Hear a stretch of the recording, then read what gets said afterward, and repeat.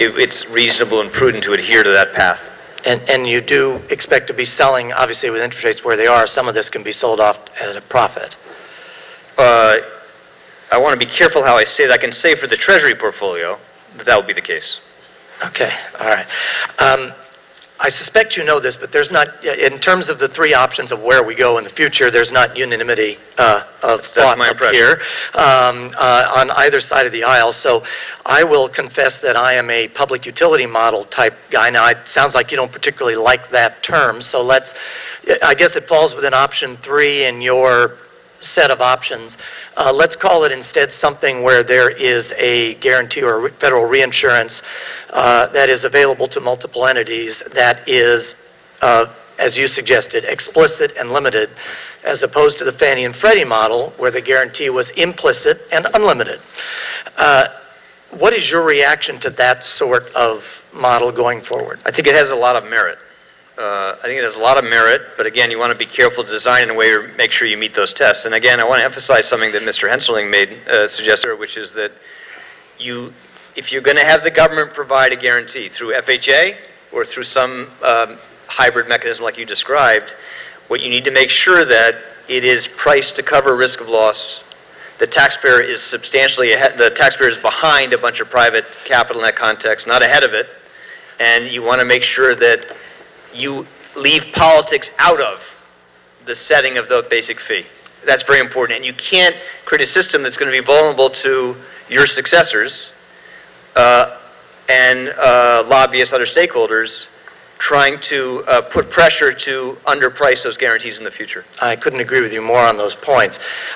If we don't do something like that, if we do something that has less involvement, my concern, the housing market is such a huge portion of the economy, as we witnessed in 2008. If left without some stability to it provided by the government, you'll have vicissitudes as banks, which they often do in other ends. They get all excited and all of a sudden they want to loan everybody in the world money for a house, and then after they have some losses, all of a sudden they don't want to loan anybody for a house. And this happens in other segments of the economy, but it affects those segments, makes them very volatile, but it doesn't have that huge an effect on the overall economy because they're not that big. But the housing market is so big that if we subject it to those vicissitudes, I'm afraid that we will have some significant additional volatility in the overall economy. You agree? I think there is that risk, and you stated very well, and that's why I want to emphasize over and over again that when you look at alternative models that look like they have a more of what people say a private character to it, a more purely private character to it, most of those systems out there involve banks holding all of that risk. And as you know, the history of financial crises is largely a history of banks and real estate together. And the government ultimately is there. It's just behind the banks with this implicit support that they don't charge for, still leaves the taxpayer exposed to loss. So again, the really difficult challenge is to try to make sure you have a system where you have more conservative standards for underwriting. Homeowners hold more equity in their homes. Banks hold more capital against risk. And the government's role is very limited. Let me sneak. The unemployment rate unexpectedly fell in February, adding to speculations that the U.S. economic recovery is building momentum. The jobless rate ticked down to 8.9%, its lowest level in 2 years, according to the Labor Department. At the very least, we're at a stability point. It's not getting worse. It may stay here, but hopefully it'll keep improving with the economy. Hiring picked up in most industries, but was strongest in manufacturing, construction, and healthcare. Demand for temporary workers also grew in February, but state and local government payrolls slumped and held back additional job growth. The Labor Department's numbers have very little accuracy, so they're just good for observing trends and improving situation as opposed to a deteriorating one. The U.S. Labor Department's report is good news. However, another survey paints an entirely different picture. According to Gallup, the job front in February deteriorated. Unemployment shot up to 10.3% from 9.8% in January, and if anything, the economic outlook for unemployment has stayed the same or deteriorated in the past year. According to Gallup, the percentage of part-time workers who want full-time work worsened considerably in February, and a larger percentage is working part-time and wanting full-time work now than was the case a year ago. Underemployment, a measure that combines part-time workers wanting full-time work with those who are unemployed, surged in February to nearly 20%. Some people agree with the survey. There is not a chance in this time that unemployment has dropped. You have more of these fast food joints going up where people are working 3 jobs. I feel like things have stayed relatively the same, if not gotten worse. According to Gallup, the deteriorating job market combined with surging gas prices, budget battles at the federal and state levels, and declines on Wall Street have also undercut consumer confidence. What do you think about rising gas prices? They're driving me crazy. They can't go much higher. If we get oil at $110 or $120 a barrel sustained for at least 2 to 3 months, I think you have to really be prepared for a pullback in the economy, either a stall or a recession. Some economists are predicting the unemployment rate could drop to 7% by late 2012. In that case, they say, the situation in the job market has to change from what it is today. Rhonda Pence, Press TV, Washington. Hello everyone, welcome to Global Government News. Today is Saturday, March 5th, 2011, and I'm Darko. Welcome to this news bulletin, everyone. Please visit my website, www.ggnonline.com. That's ggnonline.com. I just posted a poll as of right now. How do you feel about the unemployment figures? The first option is we aren't getting the truth. Unemployment is worsening. Unemployment is about the same. Unemployment hasn't gotten better recently, or not much change, or not sure. You can select multiple answers, and you can change your vote, which is an option I kind of like. I usually post I always post all my links, but recently, just due to the internet issues and that computer problems that come up, I may not have all the links on there, but I try to get as much as I possibly can. Last time I didn't even have enough room in the video to include all the links, so I had to put it in the next one. But they're there, and I spent a lot of time putting up there, so check them out.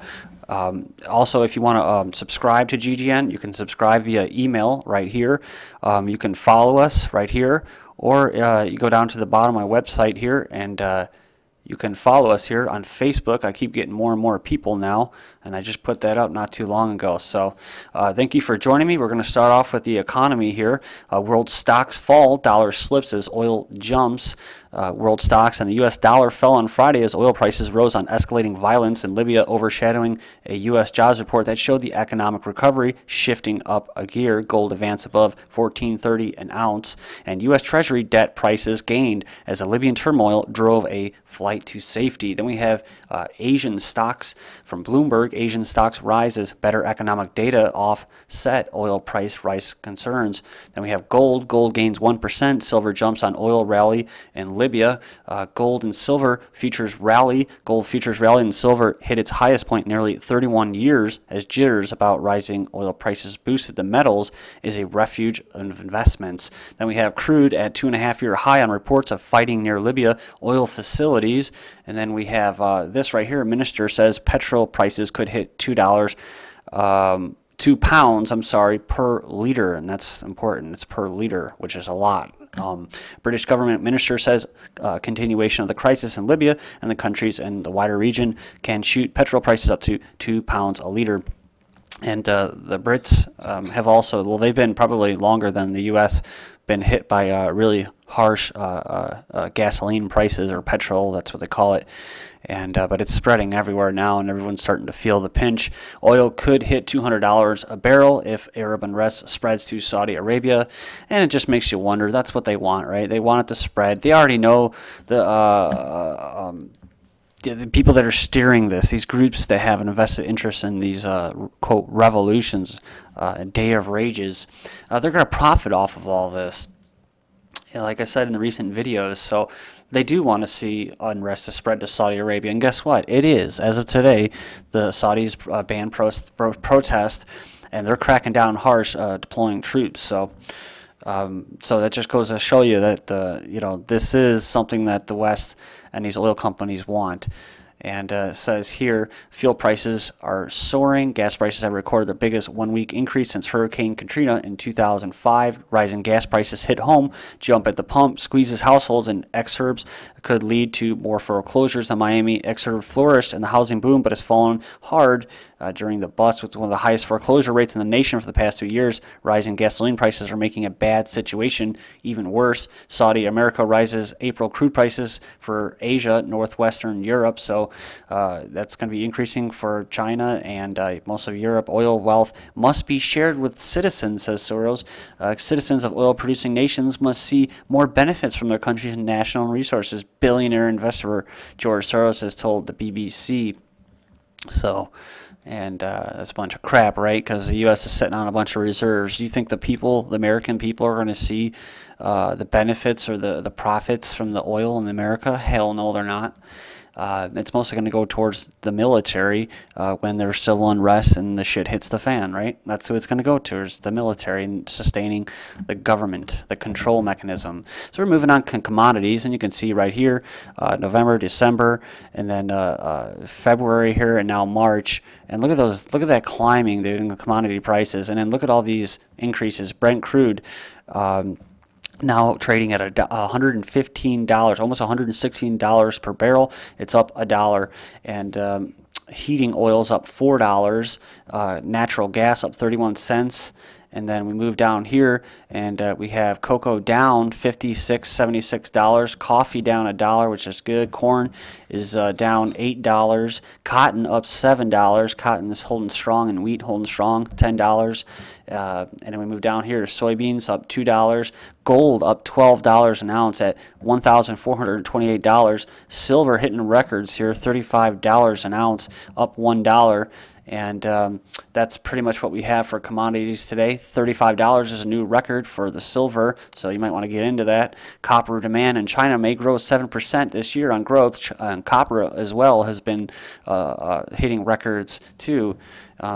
The week ahead, U.S. dollar seen lower next week after jobs data. The U.S. dollar is likely to fall in the week ahead as investors continue to bet that interest rates in the Eurozone will rise ahead of those world's largest economy. Then we have a lot of this type stuff going out there. It's mostly propaganda, public relations, basically wanting to get rid of the U.S. dollar's reserve currency.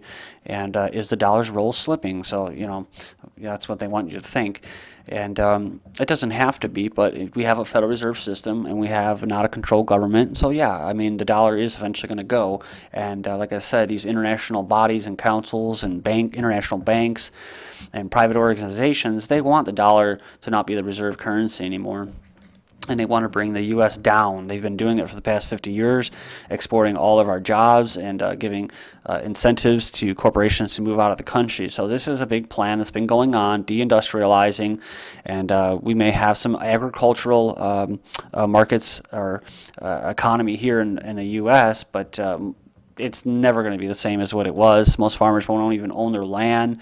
They'll have barbed wire fences around them with security and helicopters. I mean, that's eventually what we're looking at. And to protect what? To protect a bunch of poisonous GMO food sprayed with pesticides, and fluoride and all that other crap. Utah considers return to gold, silver coins. And you can check that out. Link will be posted. Euro tops $1.40 on rate speculations. Treasuries declined as job growth. Inflation is way on fixed income demand. Then we have Albert Edwards on the surge cost of food and energy eating up American wages. U.S. Corn Belt braces for major flooding in spring. That means increases in prices again. And it's all due to what? Well, it could be due to natural changes, but it could also be due to the massive spraying that is going on globally for weather modification in order to fight global warming. And that is the irony, right? The irony is that the spraying actually causes warming. Just pay attention, guys. Just look, when they're spraying, it will be warmer outside. They did it yesterday too. It says U.S. unemployment rate drops, says a report. 1,500 British lose their job every day. And then we have this one right here. Yikes, you won't believe the real jobless numbers. Federal docs contradict 8.9% hyped by media. And it says right here the real U.S. unemployment rate may be 22% for February, not the 8.9% reported by the government, according to economist John Williams, author of the Shadow Government Statistics website, who has argued for years that the federal government manipulates the reporting of an economic economic data for political purposes. So you can check that out. 22%, the real unemployment rate. So there you go. Those are people that are no longer collecting benefits but are not working. This is GGN, and I'm Darko.